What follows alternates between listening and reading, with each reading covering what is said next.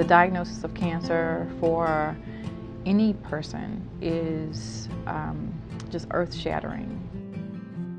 When you have a child, it's a pretty significant event.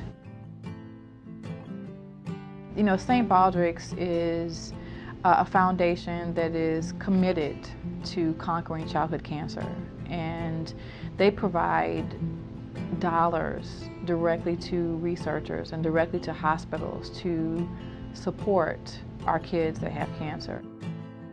We have phenomenal outcomes with all pediatric cancers, in part thanks to research programs that allow us to do cooperative group studies where we all work together. And St. Baldricks is one of those organizations, and they get it. They get how to fund the right way and the right things, and they really make a huge difference in the lives of our patients. I could not do what I'm doing here for the kids who come here without St. Baldricks. We owe a lot to St. Baldricks. They rescued us after the storm and allowed us to really keep practicing excellent medicine for these kids. Being bald is one of the most identifying ideas that you're sick. When you're bald, you can tell that you're sick, and a lot of our patients feel that way. So they love seeing other people who shave their heads to be in solidarity with them. It makes a huge difference in terms of their morale, and their sort of just overall gives them a good positive outlook. There's not a lot out there that supports children specifically with cancer, and so it gives the kids a chance to not only be supported, but also to cooperate in the activity. So they get to get up there and shave other people, they get to watch other people sort of get into their shoes for a few minutes.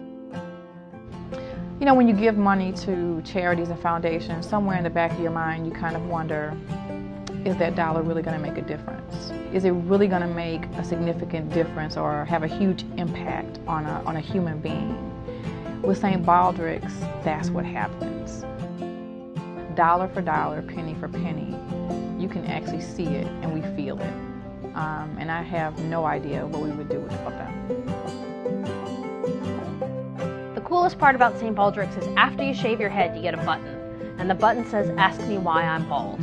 And that is the coolest part, because then you get to tell a story, and then you get to say, I've done this in support of patients everywhere with cancer, especially children who have to undergo treatment. And it's an emotional response, it's an emotional feeling. It really makes you feel like you've done something special. We're protecting our future. We're helping kids to survive childhood cancer. If you really take a step into our world, you won't leave. And it's hard not to be committed to something that's so amazing.